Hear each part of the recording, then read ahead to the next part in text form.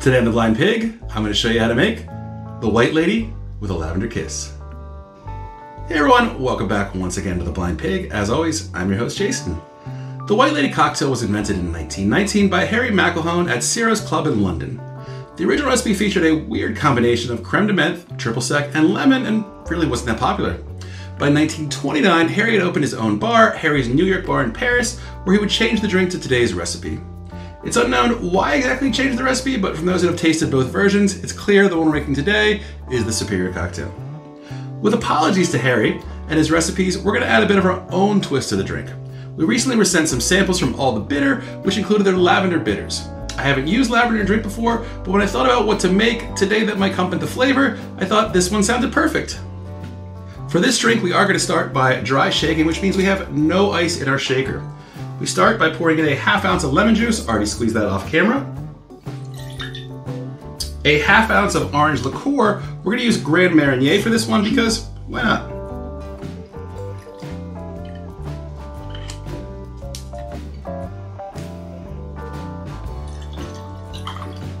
And 2 ounces of gin.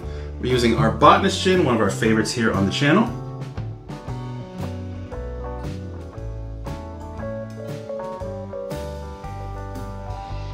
Oh, 2 ounces exactly. How about that?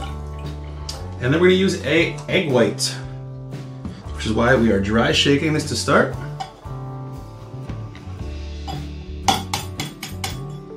And we only want the white out of here, so we're going to hope this works out. Kind of go back and forth to keep our yolk in the shell.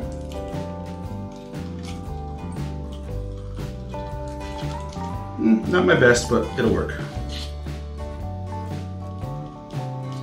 Still trying. There we go. It'll work. Toss that in there. Go ahead and give this a nice, vigorous, dry shake.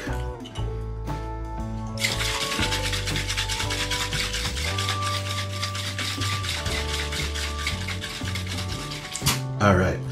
We're gonna go ahead, that's already full of pressure. We're gonna go ahead and add a few cubes of ice. We're also going to add our Lavender Bitters at this point. There is no reason I could not have added them at the beginning. I kind of forgot, but won't change the drink at all. Gonna go ahead, just lose a little bit. Should go a long way in this drink. We're gonna use 1, 2, 3, 4 drops of our bitters. And then give this a vigorous, it's called a wet shake when you add ice.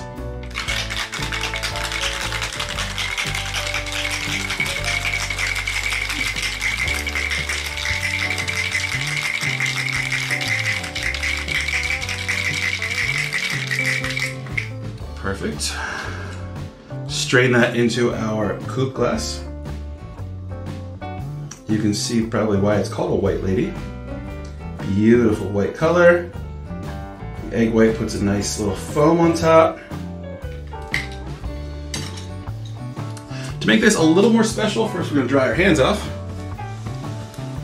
We're going to go ahead and put a couple drops of our Lavender Bitters on top. Shook the table there a little too much, that's okay. I'm gonna put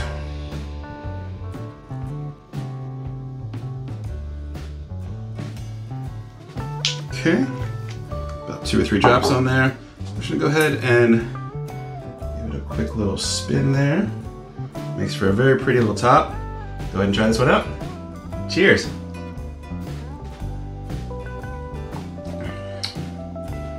Oh, a delicious drink. Just a hint of the lavender flavor there. Doesn't overpower it at all. You know, I was thinking about this as I was making it.